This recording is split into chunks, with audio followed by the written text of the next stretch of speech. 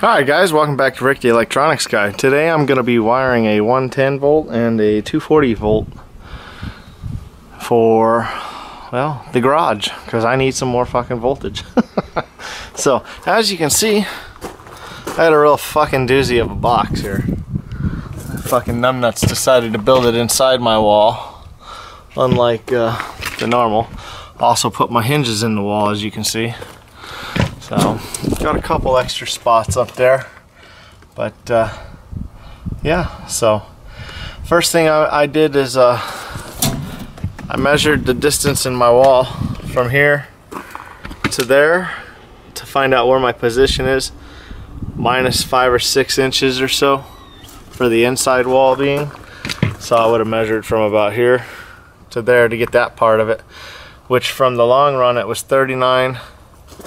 So I made it 34, and it was 54 and made it 49. So then I went in, and now let's head inside and I'll start cutting the top of the wall, because all my wires come in from up there once I take the panel off, which I've already done. So we'll go from there. So I'll catch you on the inside.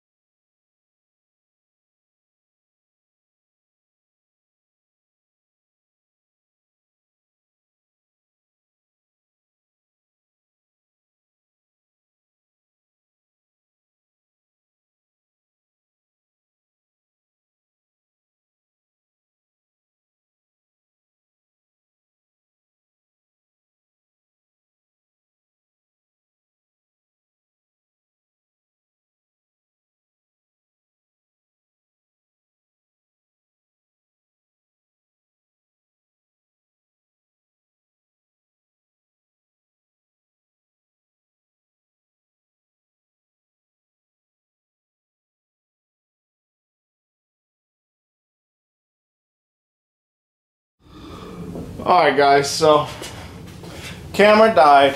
I didn't go too much further ahead of you guys, just the little basic stuff, like I'll put the holes here so I can get my wires, and drill the hole up into the 2x4 so I can get the wire ran down and through, so that we can come over here and get it in. So that's where we're at right now, is we got to fish the wire. So I'm going to see if I can see the wire first when I'm going down. So because I'm running a 20 amp circuit breaker, I'm using a 12-2 Romex to run a double wall right there.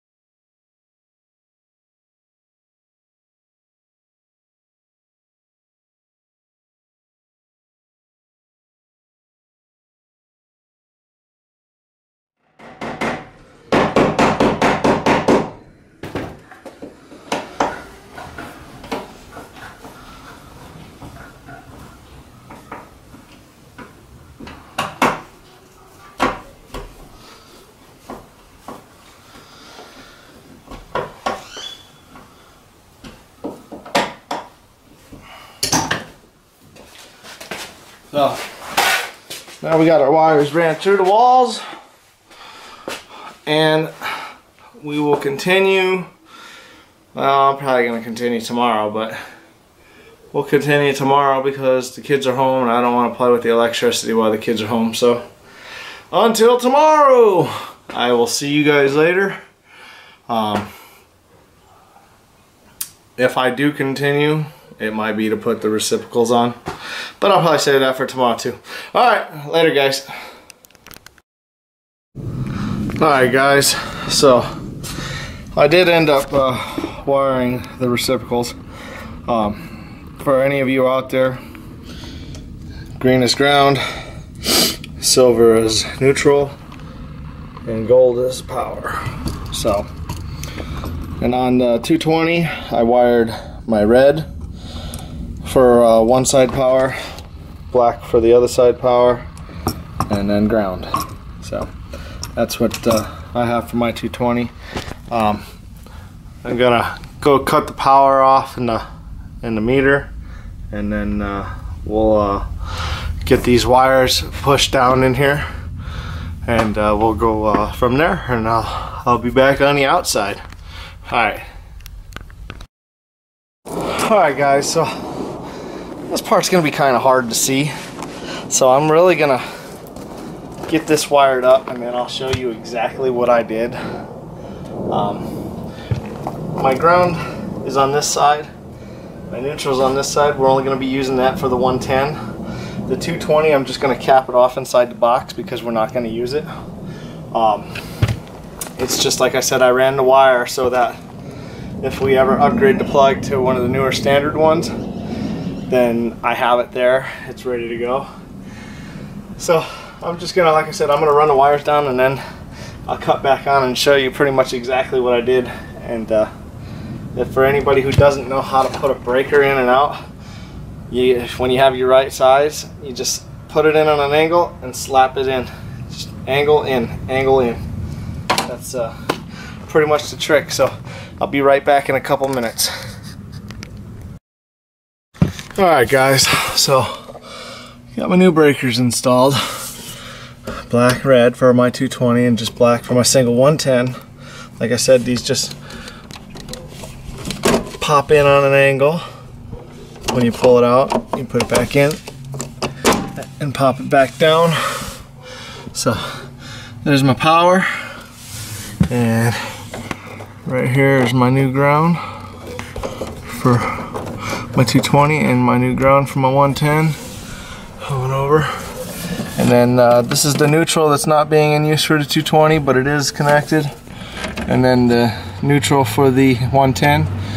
So that's what we are working with right now. And we're just gonna get the panel back on and kick the breaker on. As you can see, I have my breakers off right now. Always leave your new ones off. And I will be right back with you. Hey guys, so kids are back home from school. One breaker on, two breaker on. Alright guys, so we got everything in, we got the box power on. Everything's good. Just so you guys know, when you guys get like a GFCI outlet, you have to press your reset button, just like that when they come.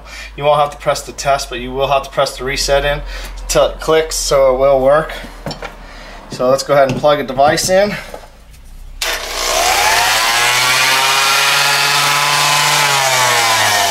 And voila, we got some power.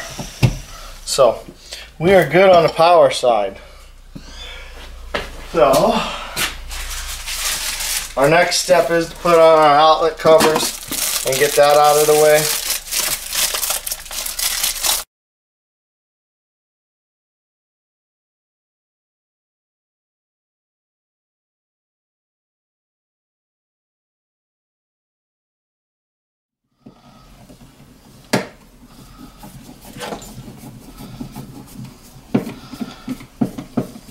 It's always nice to grab yourself an electrician's screwdriver. So, Klein, usually Home Depot, does great. So, for the last part, well, the second to the last part, this will be the very last part. I'm waiting for the cover to come in so I can put a cover around it so that if we ever need to get into the wiring again, we already have the hole, and there's no more cutting or pasting or anything else. So that's what I will wait for from then. Right now, the only other thing I'm going to do is go outside and label the circuit breaker so anybody else knows what's what. So I will get to you when I get to that point. Alright guys, so you always want to label what your voltage is and stuff. So I just put 220 garage and GFCI garage. So other than that, until I get the panel, we'll see you guys then. Guys, welcome back to the final part. Here's the new panel that we are going to work with. We're going to get this mounted up and call it complete. So the only thing I could find cheap for about 10-11 bucks was an 18 by 24 piece panel. Don't forget, have your little level so you know how much where you're at. Stick it right on top of your metal plate and go. Make sure you have your pen handy.